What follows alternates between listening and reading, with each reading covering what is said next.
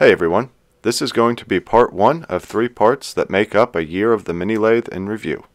Part 2 will be my top 5 favorite projects. Part 3 will be a live stream Q&A to answer the most common question, is this lathe worth it? And in this part, I'm going to go through what I think the top 5 upgrades I made to this mini lathe are, in no particular order. The first upgrade on the list was also one of my first projects, the knurled handles for the compound and cross slides. I knew pretty early I wasn't going to like the handles that came with it, and these handles needed quite a variety of different operations that they gave me good experience, yet were simple enough to complete as an early project. They also made this list because I use them every time I use this lathe, and they've worked really nicely.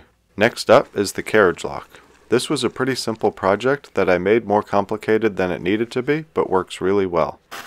I found that I was struggling to get smooth facing cuts because the carriage was moving back and forth.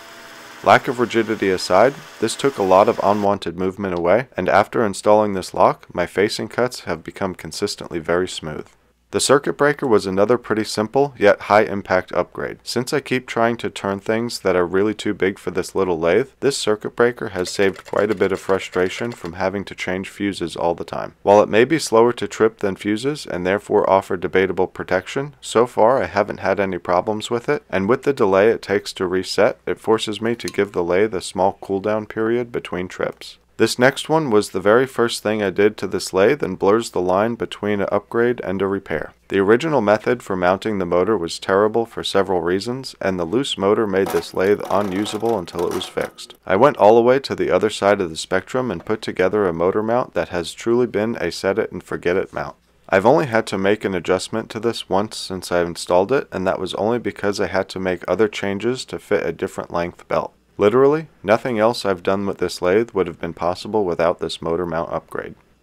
And finally, last but not least, the simple chip tray was quick and easy to bend out of a scrap piece of sheet metal, but has kept significant amounts of chips off the ways, out of the feed screw, and out of the carriage gears. If you haven't seen it, I also put together a PDF template downloadable for free to make it easy for anyone else to make one of these too.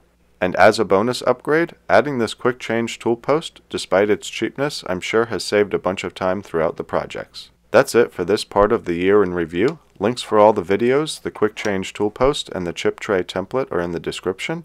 Thanks for watching, comment with your thoughts on my 5 picks, hit that thumbs up, and subscribe if you aren't already for another fun year.